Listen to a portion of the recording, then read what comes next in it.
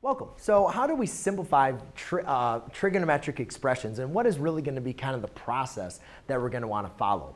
Well, very similar to what we learned when we first started doing like order of operations to simplify numeric and algebraic expressions. We're going to be using a lot of those properties to go through this. And to simplify trigonometric expressions, what we're going to want to do is take our complicated expression and simplify it to its simplest form. Usually trying to written out in either as a form as a number or in its simplest function of either one or two functions, either combined or as least as one expression. So to do that, there's a lot of things that you're going to have to start looking into, and I want to kind of go through a couple main points that I see in algebra that I want to make sure students remember as far as how we're going to apply them in our trigonometric expressions.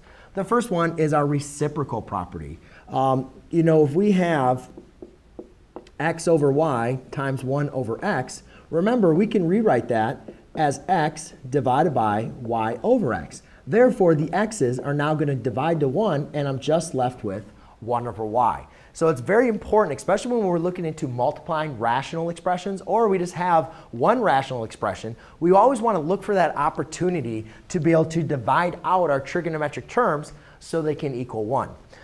This also comes up when we have maybe complex. So let's say if I had x divided by y divided by z. All right? So a lot of times what we want to do for this one is, again, look for our reciprocals. So if I have x divided by y divided by z, I can multiply this by 1 over z. Again, by multiplying this by my reciprocal, that divides to 1. And then I'm left with multiplying by the reciprocal in the denominator and the numerator, where my final answer would be x over y times z. All right? So those are some very important skills when dealing with fractions and your reciprocals. But that's not the only take that we're going to be using for simplifying our trigonometric identities. One thing we're also going to go through is factoring. You need to remember how to make sure you can factor the difference of two squares. Make sure you can factor by using our AC method, or just be able to factor a regular trinomial when our coefficient of a equals 1. They're going to come up. We're going to want to go ahead and use them. And what we do is when we simplify or when we use our factoring, the main important thing about simplifying trigonometric expressions is looking for the opportunity to use our identities. And again, the identities, which have previously been given to you guys, have a reference sheet. You're going to want to use those identities to substitute them into an equation. So therefore, you now produce maybe a fraction. So for instance, if I had like tangent of theta times cosine of theta. Well, if I wanted to simplify this, I can use my quotient identity to say, all right, well, let's rewrite this. Let's get this into some fractions, so maybe then I can simplify this out. So I can rewrite the tangent as sine of theta over cosine of theta times cosine of theta. Now I have a similar operation like I had over here, where now the cosines are going to divide out, and I'm just left with one trigonometric term of sine. So that's going to be very important when you're looking for these. You're always going to want to be using, think about the main ones that I would like to say is your quotient, reciprocal, or Pythagorean. Because I can give him the big P because he's a big guy. All right, those are going to be your main identities that you're going to be using. You're going to use cofunction. You're going to use even and odd. But those are going to be your main functions that almost on every single problem you're going to want to apply. And you're going to want to substitute. And the great thing about simplifying expressions is it's all about just trying.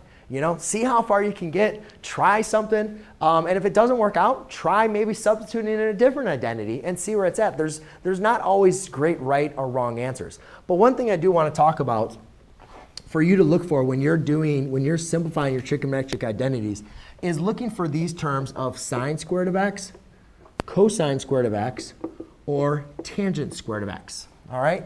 When you see any one of these trigonometric terms, what I always think, or actually even their reciprocal identities,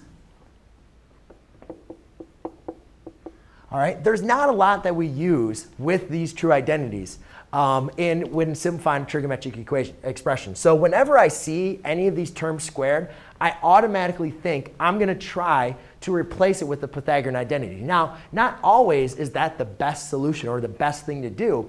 But a lot of the times, that is going to get something moving where you're going to be able to finally simplify your expression. You're finally going to get maybe the same terms on the numerator and denominator that you can divide out. So look for those opportunities for when you have these functions that are squared. Look to try to apply your Pythagorean identities to substitute in those values. Also, try looking for opportunities to create a sine squared, cosine squared, and so forth. For instance, if I have like 1 over cosine of theta minus 1, well, if I go ahead and simplify this, I don't know, let's do sine or something. I'm just totally making something up. But right now, there's really nothing I can do to kind of simplify that. However, if I go ahead and multiply my denominator by cosine of theta plus 1, now what I've created in my denominator is cosine squared minus 1. And we know that sine squared plus cosine squared equals 1. That is your trigonometric expression, right?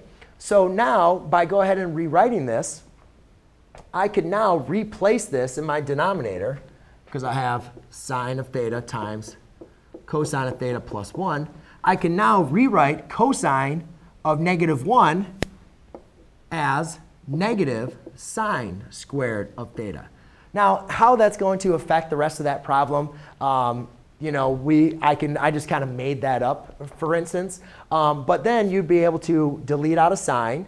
Then you'd have a cosine over sine, which you can convert to a tangent. And then you might possibly have a trigonometric identity in terms of tangent or cotangent. So you just got to start looking at the box. And I would just say, in general, when looking through these problems, is just going to start trying things. Try it, see how far you can get. Make sure you're applying your identities, because that's pretty much what we're going to do, is applying your identities and your algebraic processes. If you see an opportunity to add or to add, you got to get common denominators, right? That was actually another one. If I have 1 over 2 plus 1 over 3, to add those, we've got to make sure we have common denominators. So I'll multiply by 3 over 3 and 2 over 2. Then I can now add this as 3 over 6 plus 2 over 6. All right? So when you're looking at adding, make sure you remember those algebraic processes.